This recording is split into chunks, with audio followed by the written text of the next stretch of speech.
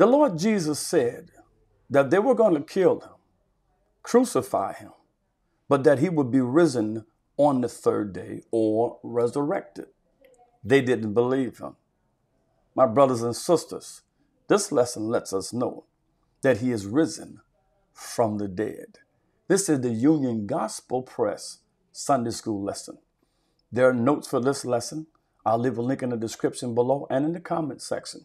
Click the link, get your notes, your Sunday school books for the Union Gospel Press Sunday School is now in session. Join me. Let's go.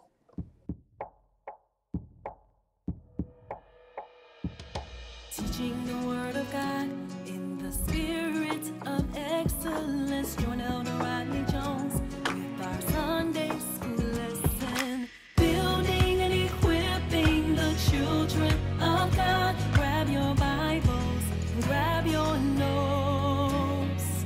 Get your lessons and get ready. Now let's go.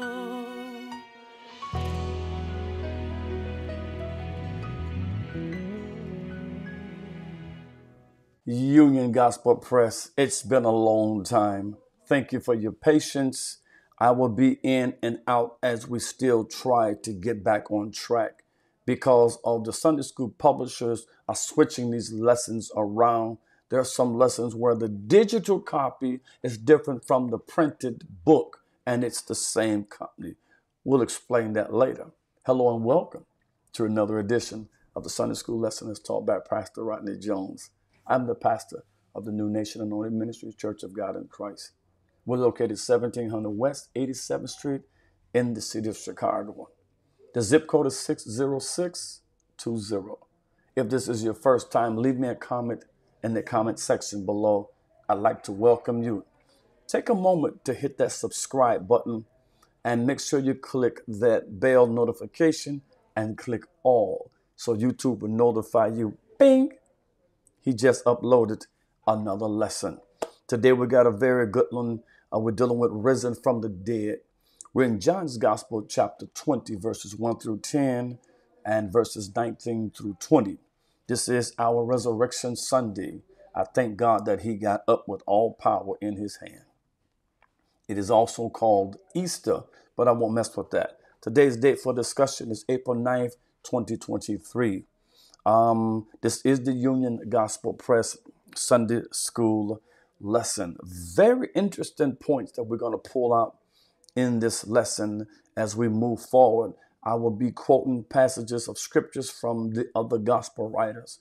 Always remember that whenever you deal with the gospel writer, make sure that the others is not already doing it. Let's get into the lesson. Father, we thank you for this very moment in this hour. We pray your will be done in Jesus' name. Amen. Let's look at this information. So the Bible says the first day of the week cometh Mary Magdalene early when it was yet dark. Early when it was yet dark unto the sepulchre, and seeth the stone taken away from the sepulchre. She then runneth and cometh to Simon Peter and to the other disciple whom Jesus loved. The other disciple whom Jesus loved, who is the writer of this book.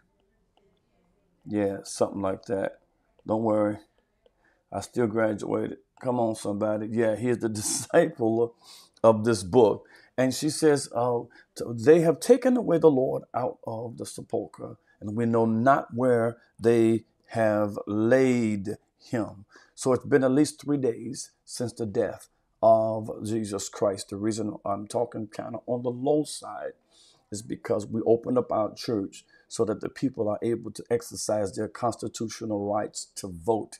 Yes, we are a voting location, and there's heavy traffic coming in here. We're trying to make sure that everyone has an opportunity. The members of this church that lives in the community and the community that are not members of this church.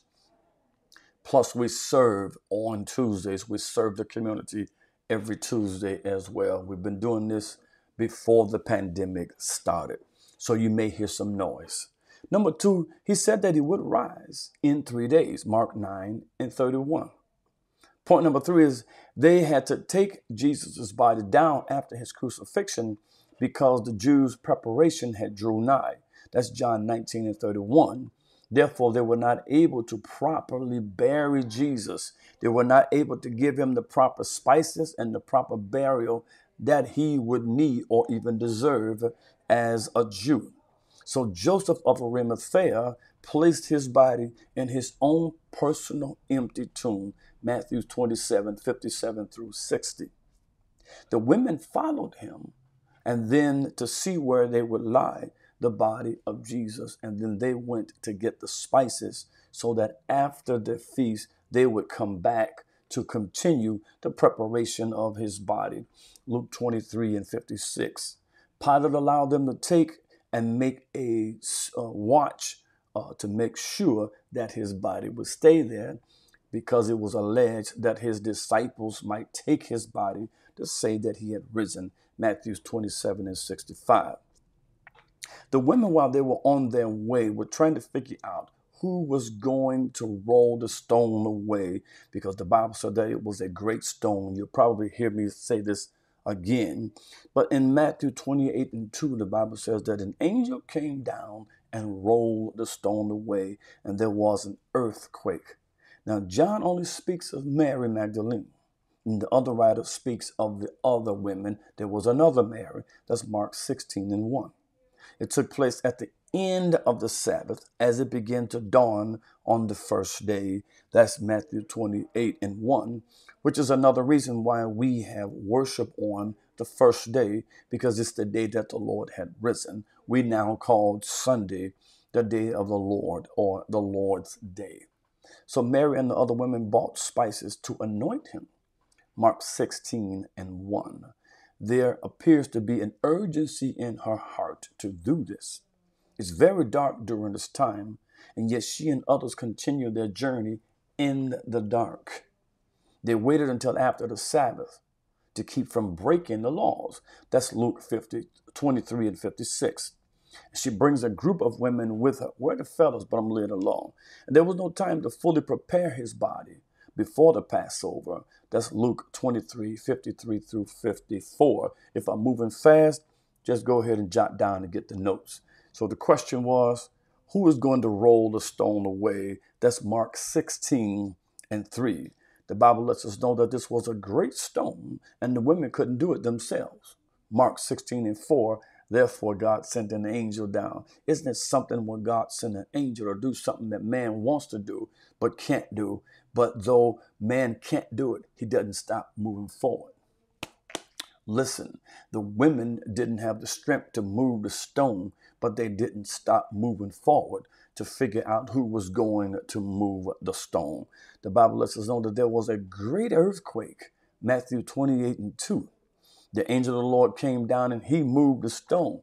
But what got me was, I don't know at what point this earthquake took place. I do know the purpose of the earthquake was that an angel came down to move the stone away, yet these women continued. Now, either the earthquake took place before they left or on their direction or their journey, but they did not stop their journey, although they were walking in the dark.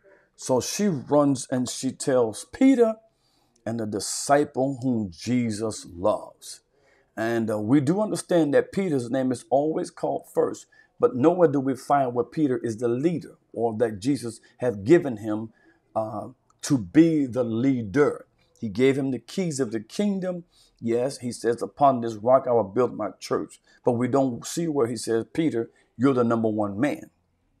Yet it's always Peter, James, and John. So she told the other apostles as well, or apostles. Sorry, my Bishop Roland T. Sanders says, stop saying apostle. It's apostle. Matthew 28:8. And they told it to the 11 as well, and the rest. That's Luke 24:9. But their words seems to be as idols, and they didn't believe them. Luke 24:11. The Bible says that her statement was they took his body, and we don't know where they have laid them. And none of them remembered the scripture that said that he would rise in John 20:9. The chief priests and Pharisees remembered Jesus said 3 days, Matthew 27:62. And they didn't believe the men also, Mark 16:12. They didn't believe because their hardness of the heart. The other apostles didn't believe. They didn't believe the women. They didn't believe the men either. That's Mark 16:4. It was this Mary Magdalene, which I'm not going to talk about, but please do not call Mary Magdalene the prostitute. That's something started by somebody else. We don't have scripture that states that she was. We do have scripture that says Jesus cast 7 demons out of her. So I'm going to keep on moving. There are some more points on here on the notes. I'm going to move on to verses 3, 4, and 5. Peter therefore went forth, and that other disciple. John always referred to himself as either the other disciple or the disciple whom Jesus loved. So it is he and Peter that went, and they came to the sepulchre. So they ran, both of them together. Both of them ran together, and the other did outrun Peter and came first to the sepulchre, and he stooping down. The one that stooped down, I'll show you the one who stooped down. That's this guy right here. The other disciple. Looking in, he saw the linen clothes lie, yet he did not go in. And the question is why, but we don't know, so we won't deal with it. And why I say that is because I read in somebody's commentary that said that he waited because Peter was his leader.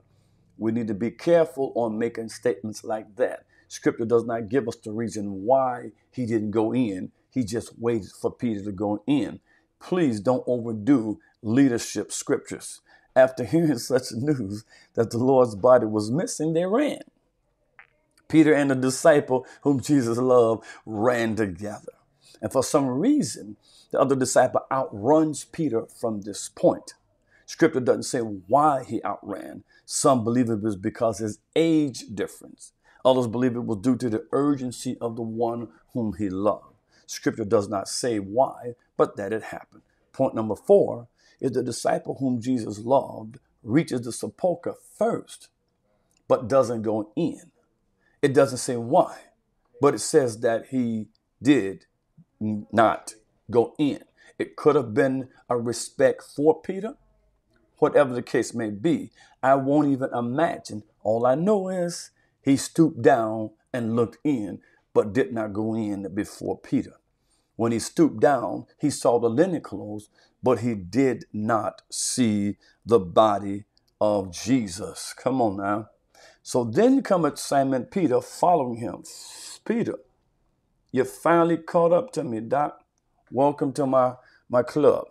And went into the sepulchre, and he seeth the linen clothes,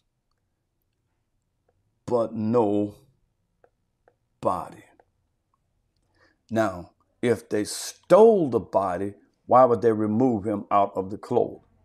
Not only did they see the linen clothes, but they see the napkin that was about his head lying with the linen clothes, but a head not lying with the linen clothes, but wrapped together in a place by itself. Did you see that? It was in a place by itself. So Simon Peter catches up to the disciple whom Jesus loved. Peter goes into this empty tomb only to see no body but the linen clothes. The linen clothes that was wrapped around Jesus is in a different spot than the rest. He gazes at the clothing of Jesus, but does not find his body. The Bible said that he seeth. Seeth means to look closely at, to gaze, to look with interest, and for a purpose, usually indicating the careful observation of details. Peter observed very deeply the linen clothes. He's probably in shock as he gazes at what he seeth at Jesus' clothing. He no doubt inspects the clothing itself. he sees that it was wrapped together in a place by itself. The word wrap means to fold, to roll or to fold neatly. They're not like us. This was gently wrapped and placed there strategically by itself. So Peter gazes at the fact that the cloth that was on Jesus' face is by itself neatly in another spot.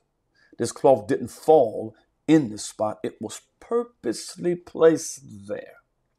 It was said that the disciples stole the body of Jesus in Matthew 28:13. The question, if they would steal his body, why would they take the napkin off and fold it neatly? And why would they leave the garments the way it was left? If you was a thief, the clothing, it would have fell off his face and hit the ground.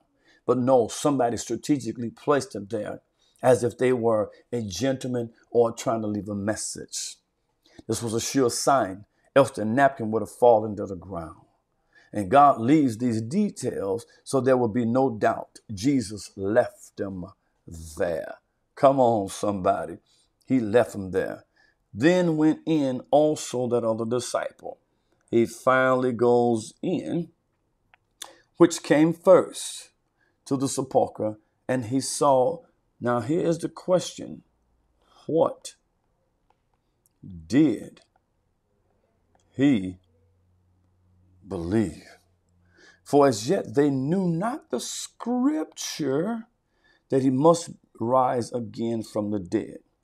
Then the disciples went away again unto their own home. It's getting kind of on the interesting side. So the disciple whom Jesus loved, he enters into this empty tomb where Peter is. He outruns Peter and stops and allows him to go in first. He enters the empty tomb, sees the linen cloth, then he believes. What is it that this apostle believes? Does he believe that Jesus is risen? Does he believe they stole the body? Or does he believe what the women told him about the body missing? What do you think? What do you think that it is that he believed at this moment? Did he believe that Jesus had risen? Did he believe that they stole the body? Or did they believe the account that the women said? What did they believe? The class is open for discussion. The Bible said that they do not the scripture that he must rise again from the dead. They didn't know the scripture that he must rise. Jesus told them that he would rise from the dead. That's Luke 24:46. The scripture that they didn't know would be Psalm 2:7. Peter references this passage talking about Jesus' resurrection, and you'll find that in Acts 13:33. Jesus said they err, not knowing the scriptures, Matthew 22:29. Jesus later opened their understanding of the scriptures, Luke 24:45. The psalmist said that God would not leave his soul in hell, nor allow him to see corruption. That's Psalm 16:10, which also lets us know that he would rise from the grave.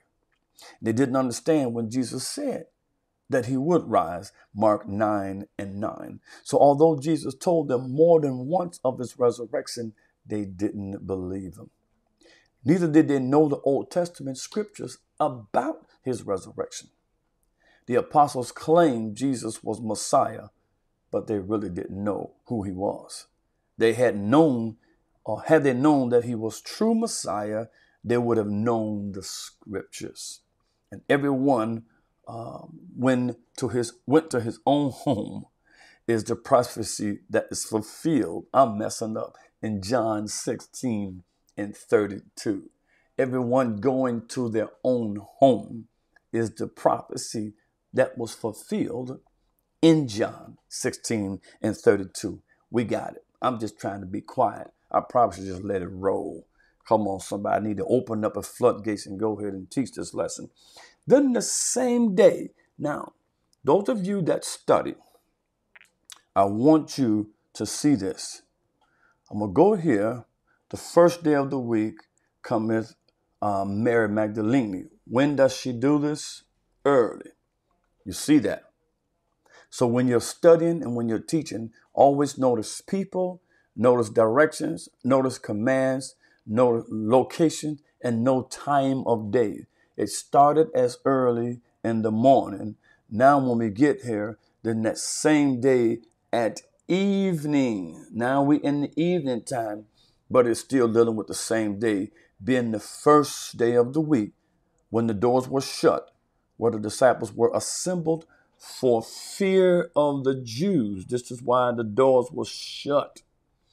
Came Jesus and stood in the midst and said unto them, Peace be unto you. And when he had said so, he showed unto them his hands and his side. Then were the disciples glad when they saw the Lord.